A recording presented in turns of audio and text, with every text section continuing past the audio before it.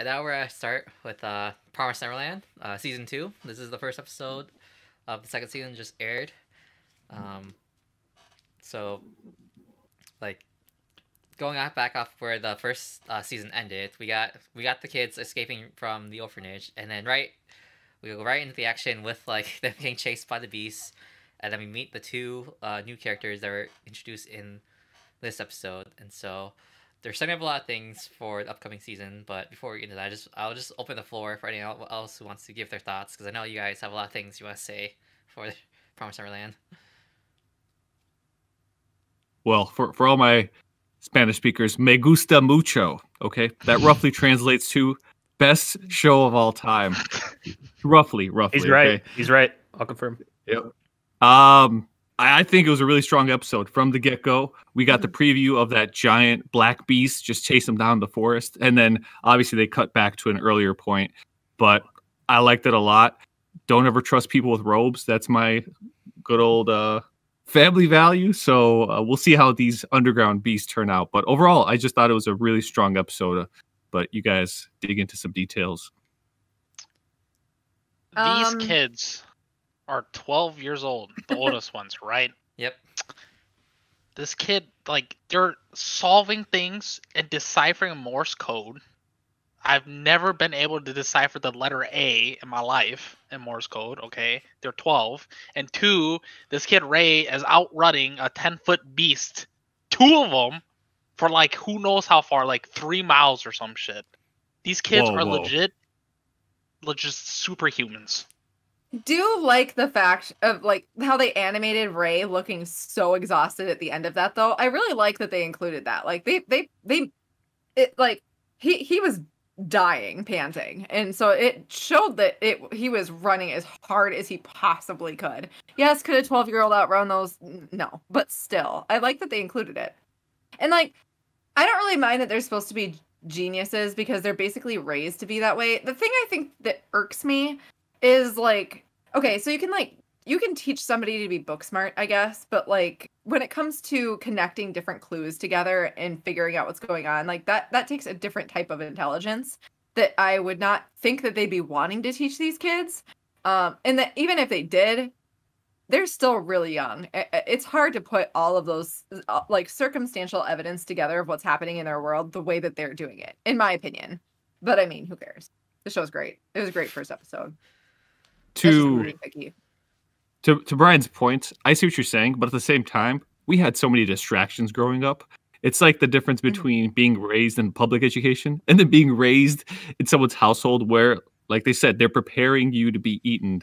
And the main way they do that is by judging you based on your capability of intelligence, right? So your IQ score. So remember, they were like daily testing, and all they ever do for fun is play tag. I don't remember them playing any other game besides tag. So I think their endurance and their intelligence is way higher than most. And I think under these situations, you gotta be that smart. Hence why they're leading the crop. It's not like every one of those kids is that smart. So in defense of the show that I find pretty awesome, I'll say that part. It really did not bother me at all because I think, come on, man, we're dealing with people who got bells and waters for dinner. Like that's all they're getting. So, yep. The one thing I'll say is I constantly find myself just really only caring about Ray, Emma, Norman. The rest of the younger kids, besides Phil. Phil is the OG, the one kid that, stayed behind. Back at the orphanage. Yeah, back at the orphanage to kind of just keep an eye on everything. Yeah, Phil is awesome. But what I like to call Aunt Jemima, the one younger girl who, in the end of season 1, was afraid to cross the rope bridge or whatever, and then also in this first episode fell down when they're running away from the beast monster. I was just like, God damn it, Jemima! Like again, what? Can you just need to be gone? You're dead weight. I hate to say it. Yep. So. Really brutal having to try to like fight and run for your life with a bunch of like 6-year-olds, 5-year-olds. Right. But I liked the fact that Ray mentioned that in season 1. Mm-hmm. Like, because it's realistic, right? I mean, I've thought that watching every zombie show ever. Like, these people are like running around with like babies or whatever, and I'm like, oh my God, that thing's gonna get everybody killed. And I like the fact that Ray brought it up. And yeah, you're not wrong. That'll be part of their struggle. Watch. The only like ethnic kid in that group, he's gonna die first. Just wait. He's athletic and he can teach the kids how to play tag, but he's gonna get stabbed to death. There's Watch. more than one. There's the older one, and then there's the younger girl. I don't, but shit. Oh, the you're girl with right. glasses and the other one, yeah. I stand corrected. Well, the one kid who's, who didn't believe them I have a feeling he's going to die this season. He's going to be like, hey guys, I think we could trust these underground aliens completely. And then he's going to, get close to that girl with the really nasty feet. She's going to cut him up. Just wait. That's my prediction. So one of the questions I had for this show too was Minerva, like, because I forgot who he was from season 1. So like, is he supposed to be like a human that helps him out, or is he like one of the demons who are against Not the said. cattle farm and trying to help that way too, or what do you think? I think all we really know about Minerva is that he's kind of like the sole bastion for humanity in this world, where he's obviously provided like the books and all these other breadcrumbs to have people uncover what the farm system is and how to kind of survive in this world. So I think that's all we really know about him at this time. Yeah, I don't remember anything besides them alluding to the fact through the book hints that, there must be someone that's on our side. Do we trust these two new characters? Do you think that they're actually out there to help out the kids, or do they have some other intentions in mind? I feel like they're gonna be like, they're gonna help them, and they're gonna have their own purpose, their own thing that they want to accomplish. But I feel like ultimately they're gonna help them. I would say I've created the whole backstory for the show already in my mind. I think aliens were looking for a place to feed, just like that Twilight Zone episode where they come to Earth and they say, hey, to serve man, we're going to give you guys this book. And then the big twist at the end is they're just taking humans up to serve them for dinner. Hey, padoons. So I think majority of aliens are pretty bad and evil, just like, Transformers, the Decepticons rule by majority. And then the Autobots are like the 10 few robots left. Well, in this case, I think there's an underground network of them. And you got Harriet Tubman, aka Dr. Minerva, leading that rebellion secretly, right? The only way that it can, because I don't think these things really have genders. So I think you've got this 20, maybe 10% of these aliens are like, wow, what we do is wrong. We go to different planets, we look for food supplies, and then we feast and we go to other planets. So that's my prediction is you have this underground network of rebels who are like, nah, we don't want to be the evil aliens anymore. We want to live in peace. I mean, I actually feel like that's accurate, probably. It sounds like what it sounds like the show is gonna be. Yeah. Mm-hmm. I will say though that I like the fact that it feels a little like there were some elements of this episode that reminded me of Made in Abyss with everything we've seen up until this point. And correct me if I'm wrong. I haven't touched this show since it last aired.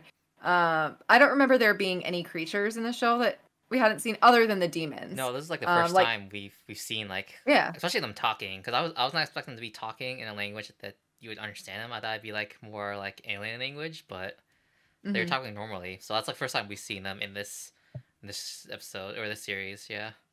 Yeah, there was that, but then it also just showed all of the local wildlife and plants and stuff like that, and it was obviously not something that exists here in our planet. So I thought that was kind of cool because it kind of turned it into an adventure thing for me as well, which I figured it would a little bit with them escaping, but it definitely gave me some Made in Abyss vibes that I liked a lot. True that. And I like how they weaved in them knowing about the plants through children's books. Yeah. So Dr. Minerva obviously planned out how to feed information in a secretive way.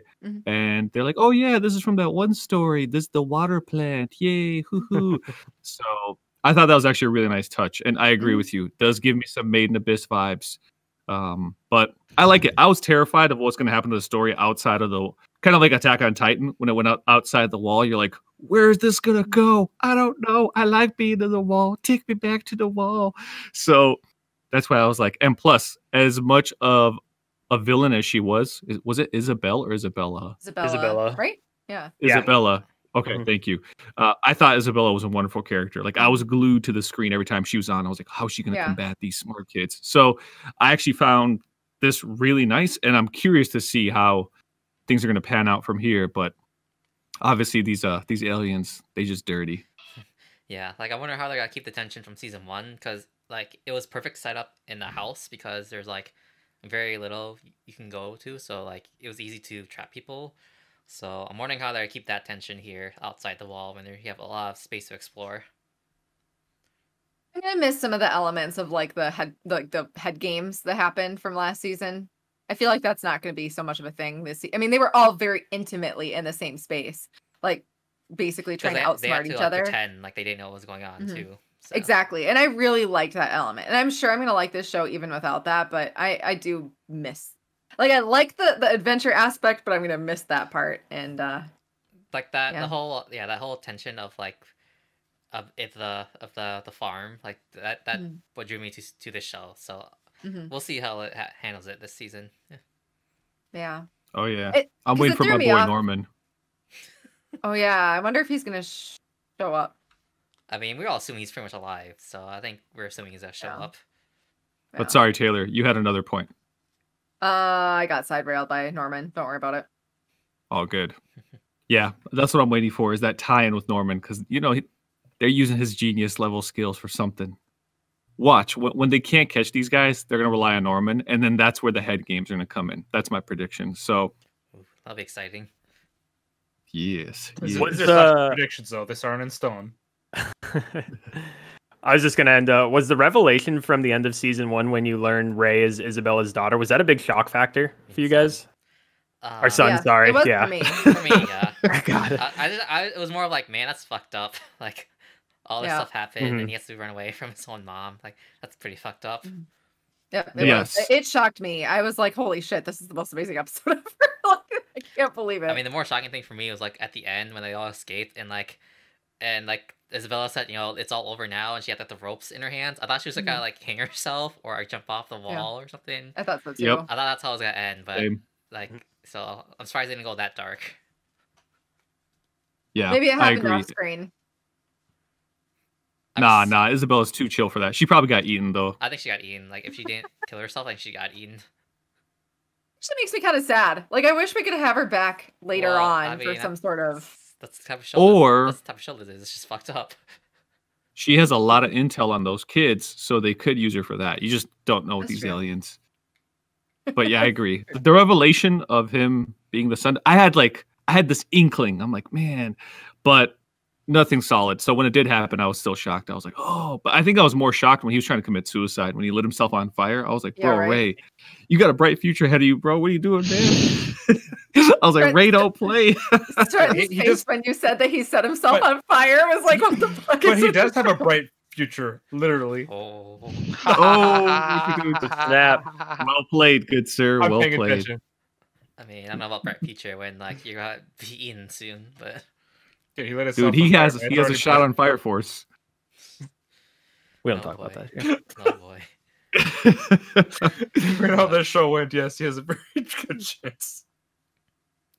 But yeah, I think so. Overall, we had I'd say a really good first episode. Super excited to see what happens next, and Yep, I'm down. Really. following this series closely. So that's gonna be Oh, and forgot. go ahead. OP was fire. I love the OP. You know me. 80% of OPs I find generic. I really like the OP here. So Really? I don't even Kudos. remember I it. don't It remember. did not it. hit with I'll me. have to listen I to like it. season 1 Alright. OP better. So Yeah. bro, you guys are Losers. scrubs. It's okay. Sasha, I know how you feel. As the one person who liked the new opening for Attack on Titan. I know how you Touche. feel.